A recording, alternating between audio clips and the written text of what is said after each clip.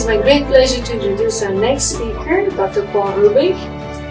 Dr. Paul Ruebig is a member of the European Union's Economic and Social Committee, president of SME Global, member of the governing board of the European Institute of Innovation and Technology, and former member of the European Parliament representing Austria from 1996 to 2019. Dr. Ruebig will provide a keynote address on the European Union's strategic initiatives and EU-Israel cooperation on energy and security. Please join me in welcoming Dr. Paul Ruebig. Thank you.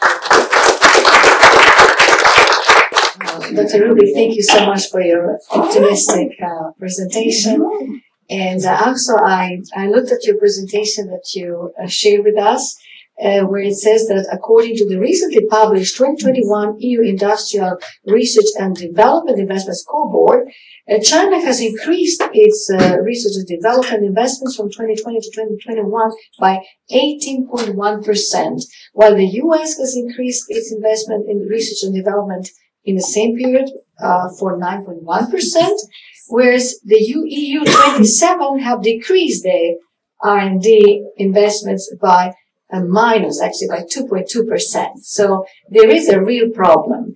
And so where do you see the funding coming from? What would your solution be? How do we increase investments into research and development and get more of a private funding as well? So for the individuals, corporations that are spearheading actually innovations in different fields.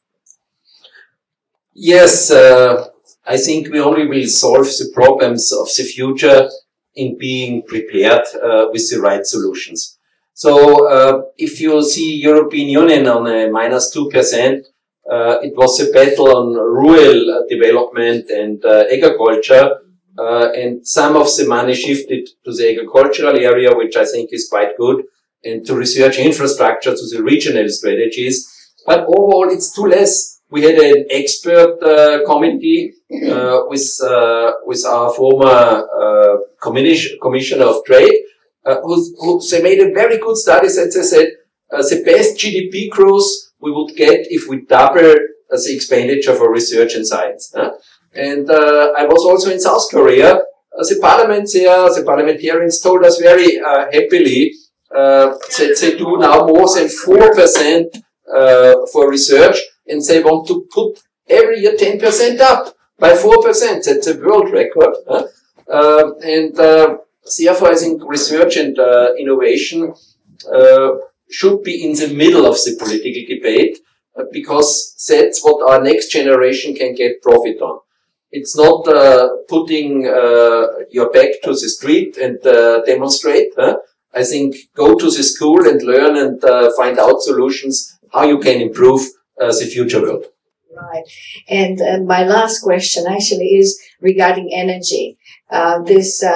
Russia's invasion of Ukraine showed us how vulnerable we are and how important it is to preserve energy independence and being energy reliant. So Germany depends on 50% of its gas is coming from Gazprom, so Russia's state-owned company. And we saw how Prime Minister Merkel, or Chancellor Merkel, phased out windmills, which showed to be disaster, renewable energy disaster. And then they actually phased out the last 3 nuclear plants by the end of 2021.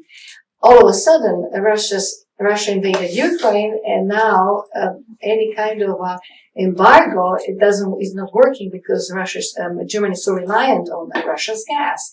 So in this case, how do we make it possible? Because we obviously need to rely on baseload energy, which is not intermittent as renewables are. So it does need to come from fossil fuels or nuclear energy. What is your response? How do we preserve energy independence? And from my basic education, I'm an engineer, an agricultural engineer, and I studied business administration, and I did my thesis on international patent and license policy, so intellectual property.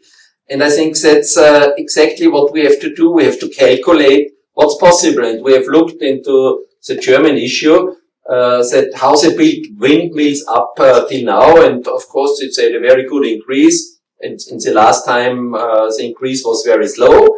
And if they would build windmills till they have it done up till today, it will take 160 years to have the power to do it like we have it now. If you see that in this time maybe the energy demand on electricity will double, it's clear that we need any kind of energy production if we want to cope with the demand in the future. If you look how much energy gaming is used, all the artificial intelligence, the algorithms which we use in a daily manner.